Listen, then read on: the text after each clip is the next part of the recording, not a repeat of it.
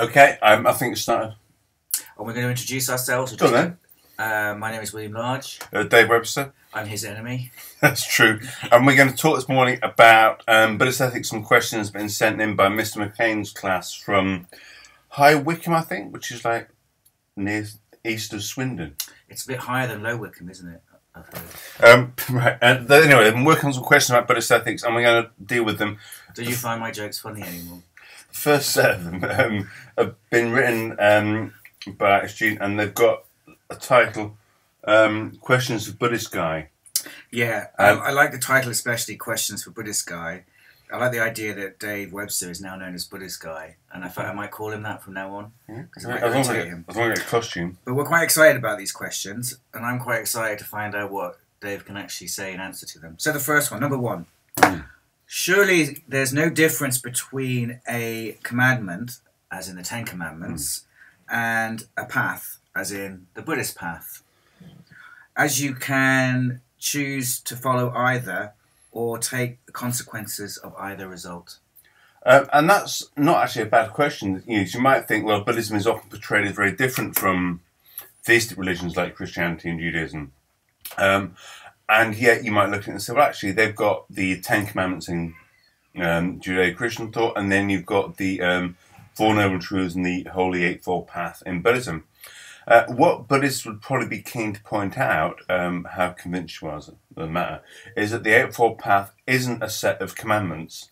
Rather, it's more styled as a set of like training rules or conditional statements. Like, if you want to achieve the goals of Buddhism, these are the steps you'll need to take to do so. So they're not as they're not a command that says you must do that. They rather say, if you want to achieve these goals, these are the steps you need to take to do so. And in a sense, they're also largely, certainly some of them, are all moral. So they're not all about your behaviour towards the people or your religious behaviour. Some are very much meditative, and some are doctrinal. I have an extremely clever question to ask you about this. Okay. Am I allowed to ask it? Yeah, of course, sure. Well, I would say that the difference between the Ten Commandments and the Buddhist path, although I'm no expert on the second as you are, is that Ten Commandments are heteronymous in the Kantian sense. They're a rule that comes from the outside. God spoke to Moses. Moses took the commandments down to the Israelites, and the Israelites had to follow these rules. They can't question them. Whereas the Buddhist path is an appeal to autonomy. It's less of a kind of heteronymous law. It's more about how you develop yourself as a person. Yeah, and I think the idea of rules for kind of self-development or training principles very much fits with that. And this idea that, according to Buddhism particularly, it's not only about them being autonomous in themselves. It's about achieving autonomy. Because when you're a mere worldling, as most of us are, according to Buddhism, we're actually not that free. We're not that autonomous because we're driven by a whole bunch of our greed, our hatred, and our ignorance. And as we develop along the path, we shed a lot of our greed and hatred. We shed a lot of our ignorance, and we become freer and more autonomous. And the thing we thought we were free, and we realise how much we were limited as we start to cast off these kind of psychological religious chains. Good. So shall we go to the second question? Yeah, the second question for... Surely if you can interpret the path... I'm not sure I can even read that, sorry. Then we all achieve enlightenment in our own way. Thank you. I suppose years of reading students' essays. It shows you don't read them. I do read them. But I guess the idea that if we can interpret the path, that there's no real normative sense in which we have to do it a set way. I'd say in Buddhism, actually, there has been, historically, this has been an issue with Buddhism, because different traditions, both within the same geographical and historical area and then spread across them, have chosen to interpret what it means to tread in the way of the Buddha, the way of the Dharma. What that means has come to mean historically very different things in different places. So actually the question picks at quite a serious problem for Buddhism, which is how do we, given the nature of Buddhism, impose certain views or impose a view of the path? Actually, most forms of Buddhism still believe that although there's some room for interpretation, there are fundamental principles underlying the path, principles to do with lack of harm towards others, a shedding of certain kinds of negative desire, a veneration of the idea of wisdom or insight, and in almost all traditions, the veneration of the idea of compassion.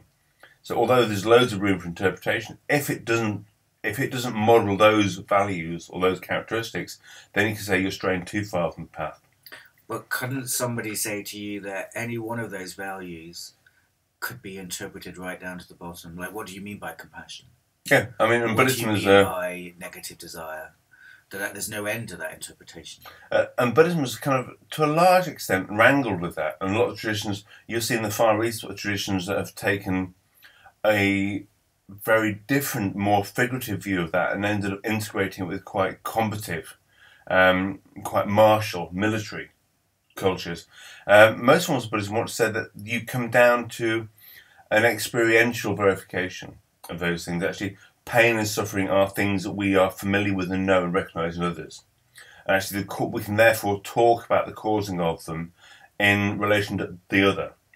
So it's in terms of, we know what we're talking about. We have this sense in which we verify these principles not through appeal to an external judge, not through appeal to a rational principle, but through appeals to both general experience, we know it's like to be punched, but also special experience with meditation. Shall I punch you now as an illustration of that? That'd be really fantastic. No. Next question. Yeah. If Buddhists commit good actions simply because they're sanctioned, they're scared of getting a bad rebirth, I presume. Bad rebirth, then that's a wrong action, and you'd then get bad karma.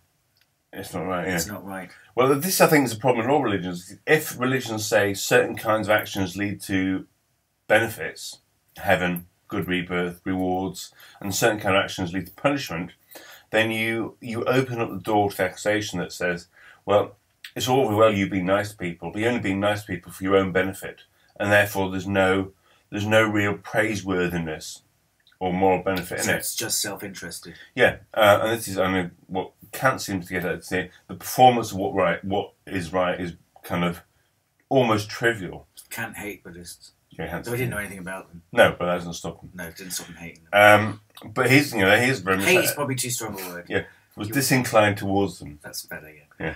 Yeah, more moderate. But in the kind of Kantian ethical thinking, you have to be kind of praiseworthy morally. You have to do the right thing for the right reason, and the right reason is because it's the right thing to do. So doing it because gives. So in Buddhism, there's what's often called a kind of graduated teaching that says, well, actually, it's not bad to say to people, don't go around punching kittens and being mean to people, because bad things will happen to you. It's quite effective. But that's seen as a kind of rudimentary step, then takes you to a consideration later on the path, and this image of the path keeps cropping up in Buddhism, because ultimately you come to realise that there's something intrinsically wrong about those actions. That you don't do them because you want to avoid suffering for yourself, but you come to see suffering as a negative value for you and for others. And because of various Buddhist teachings about not self, that difference between my suffering and your suffering starts to get worn away, chipped away. So the suffering you feel and the suffering I feel, although they're located differently, they're not really different. And it's about reducing both. And so good actions are actions which are motivated ultimately by compassion. But Buddhism has a lot to say about this later in terms of whether you should teach slightly false ideas to people to get them on the path in later Buddhism. But in all forms of Buddhism, the idea that somehow moral motivation might need a bit of a prod to get it going. And also the Buddhist view is, well, that's the way the world is. That's just, it's just description of reality. Well, it is, I mean, even though Kant didn't know much about Buddhism, that is very similar to his lectures on education, where he says that till about the age of 12 or 13, then you teach a child moral actions through punishment, some external punishment, which is similar, I suppose, to the religious idea of karma or whatever, that if you do X, then Y will happen to you. But at a certain age, a person as they develop should act morally because they know it's right, not because of any external reward. that I get. But I guess the idea, which I guess you find in Aristotle as well, you need to habituate good action. That once you get older, starting to try and think about what's the right thing to do isn't going to happen. You need to naturally, almost naturally, but instinctively. Can I ask you a question? Why is suffering at the heart of Buddhism?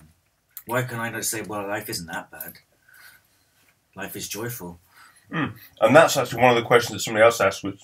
Oh, right. Should we wait till then? But partially, I think it's important. Because Buddhism isn't always about suffering, other than the point of the Buddha's renunciation, why he leaves his good life and he leaves his wife and child and steals off in the night, is that he's realised that all human life, which is pleasurable, is still marked by suffering.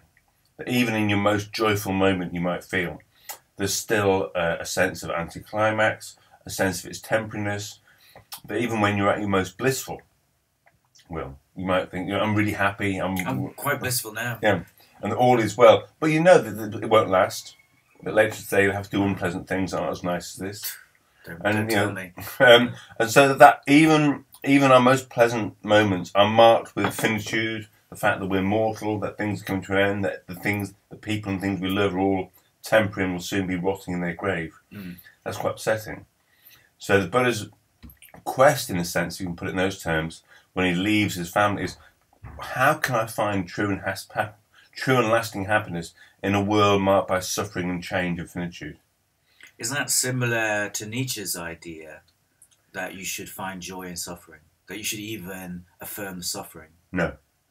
I think Buddhism, I think, in almost all senses, says in the suffering actually is what you can find within it is an analysis of it that allows you a way out of it. And the way beyond suffering is a way of characterising what the Buddhist path claims to be a kind of a pilgrimage away from human misery, not a kind of Nietzschean laughing and revelling in it in a kind of Dionysian fashion. Oh, right. Which do you prefer? I'm not sure that's an appropriate question. Okay, question. I think we're on question 4 now. What do you do when the Eightfold Path and the 5 precepts contradict each other? And that's a good question because it crops up in a lot of different religions. If you've got any set of moral rules, and the precepts are the guidance or moral rules that say don't kill, don't take intoxicating drugs, don't take that which is not given, and they're interpreted differently by monastic and by lay Buddhists. But what do you do when religious rules come into conflict? Because what Buddhism has had, from its very outset really, are religious institutions. It's had the monastic community. And as anyone studying Buddhism will have found out, Buddhism loves lists and it loves rules. So the monastic orders have actually tied themselves historically in all kinds of knots about these kind of conflicts. And often the early schisms in Buddhism weren't over really important philosophical issues. They were over whether people who committed certain mistakes should be allowed back in the Sangha or not. They were over rules. So really, there's been a massive argument about what are the major rules, what are the minor rules, what rules have exceptions that can be broken, what can't. So on one hand, there's a Buddhist tradition of arguing, bickering, fighting about all these issues. Very Buddhist. Yeah, very, very weak carve. And Buddhism historically, in terms of its institutional incarnations, has always loved detail and loved to argue about these things. But on the other hand, you also find Buddhists who say, well, ultimately principles about the reduction of suffering trump all this. And these rules aren't rules like we think of commandments. They are attempts to make manifest a kind of principle which is rather hard to articulate. And the fact that we sometimes they seem to conflict is to do with our articulation and our language, not with the principle. And the principle is what the Buddha said when he's asked, why are you here? He says, I've come to teach only one thing, and that is suffering the way beyond it. Which almost sounds like two things. But suffering the way beyond it is going to... And therefore everything else is an attempt to think, how do we do that? So ultimately, when things conflict, you have to kind of go back to these first kind of principles and say, well, not quite what would the Buddha do? But how do you kind of take Buddhist values and principles and apply them to the situation, rather than saying, how do we get these rules to fit? I think that tension's there in any ethics or spirituality, because it's a conflict between the rule and the application of the rule.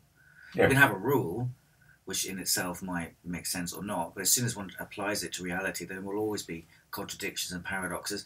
That then develops debate and discussion, and then that's, it's, again, going back to Kant. Kant would say, students think, I don't know why I'm talking about Kant so much, but students think they can contradict Kant because Kant says you should never lie. And then student says, well, what if you had a Jew in your house and the Gestapo turned up, would you lie and say they were? Well, of course, Kant said, of course you would lie, because there's always a difference between the rule and its application. And that's always the problem. There's always a gap between the two. Yeah, I think the mistake is thinking that Buddhists, for example, or Kant, or thinks that their set of rules is done now, done ethics, put it in books. And actually, they're not stupid enough to think that the world is as neat as the rules.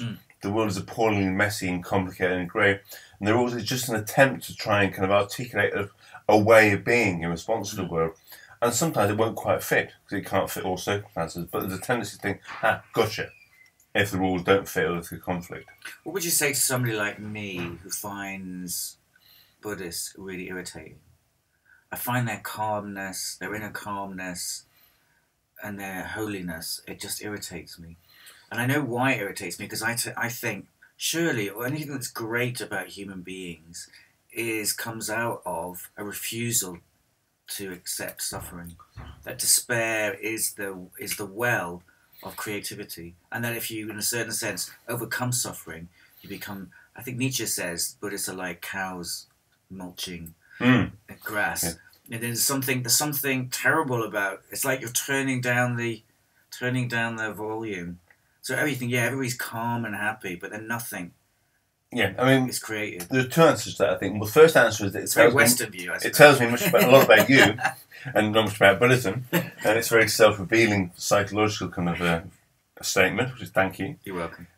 But secondly, that's one interpretation of Buddhism, and it's certainly not how Buddhism has come to act in a lot of contexts. So, the Western interpretation of Buddhism and the way it's been in the West often leads us to think that there's a calming, this idea of all passion is bad, and we have this Western view that the only thing worse than a life of passion is one without it. And the idea that passion is the engine behind art and behind all these things. A lot of Buddhist tradition would say that actually passions and desires are fine if what we need to do is remove from them the attachment that goes with them and the things about desire that causes us to have various negative consequences. So we somehow. Can we articulate a passion for creativity or art or all those things without being attached to the fruits of that desire? And some forms of Buddhism believe, yes. Let's look at the passion and the art and things of Tantric Buddhism, Tibetan Buddhism, Far Eastern Buddhism.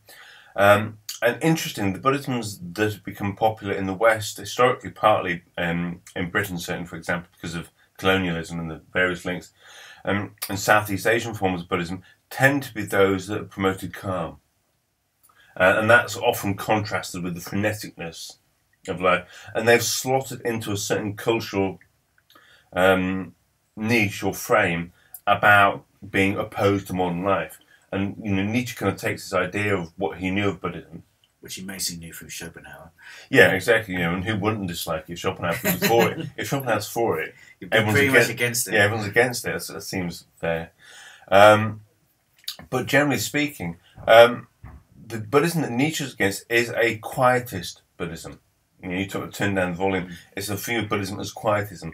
And actually, a lot of forms of Buddhism say Buddhism isn't quietism, but Buddhism is about achieving sufficient states of calm to make good decisions about what causes harm and not harm.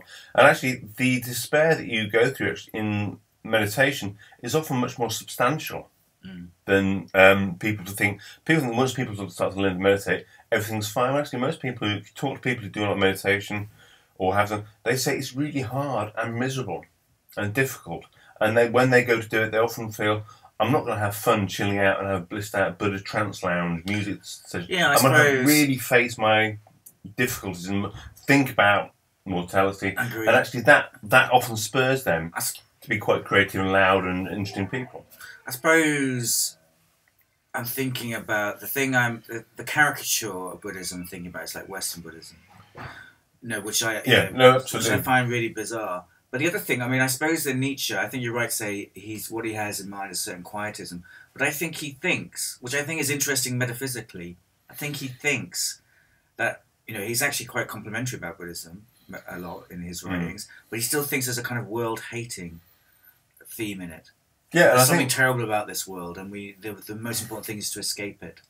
I think in some versions of Buddhism, which is true of most religions. He kind of has a view, yeah, absolutely, because they want to transfer value to a metaphysical entity, external or unseen. Often it's not external, but it's not visible.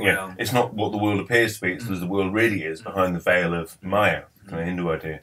And you do find that in Buddhism, and there's certainly a danger in some formulations of Buddhism that because of the concentration on how to overcome suffering, things that can bring suffering, that it then starts to characterize the world and characterize the experience of being in the world as an awful thing.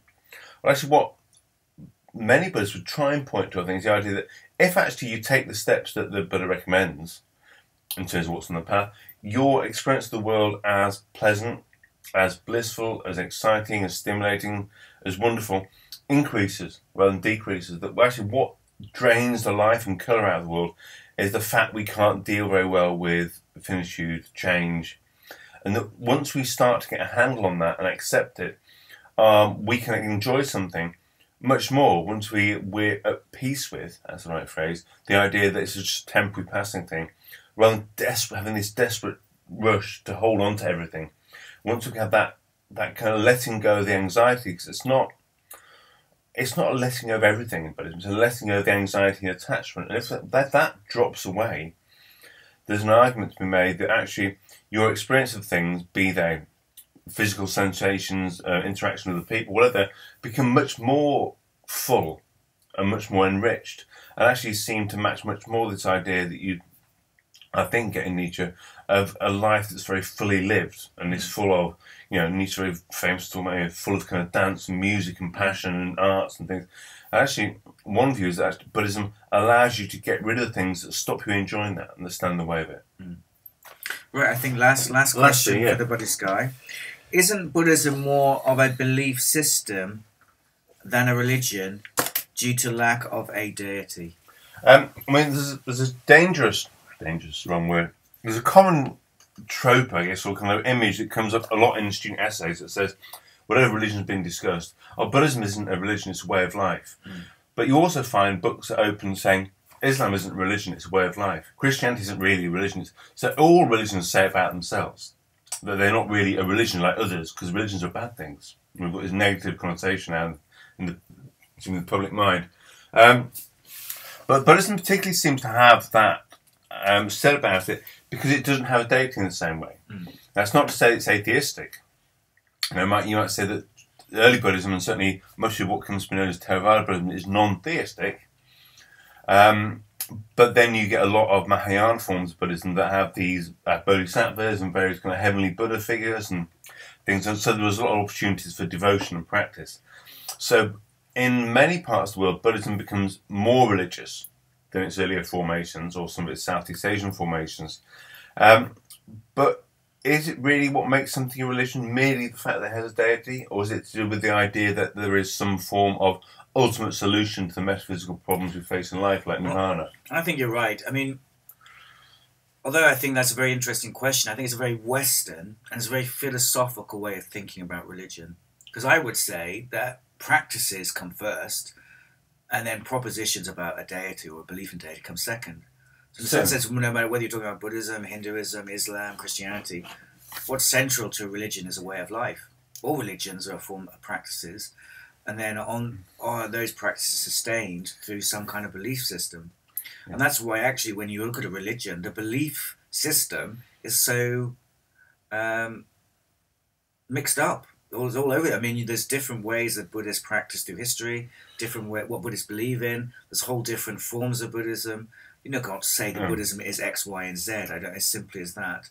Yeah, and even in Christianity, look at the kind of spectrum of belief in terms Christianity that have given up on God. Meister Eckhart, and yet some forms of kind of liberal Anglicanism that have a view of God which is very metaphorical, and then compare that to much more fundamental views that take those very literally, but they would always describe themselves as Christian, and I think the view that you were kind of outlining is what a sociologist would say, not to insult you.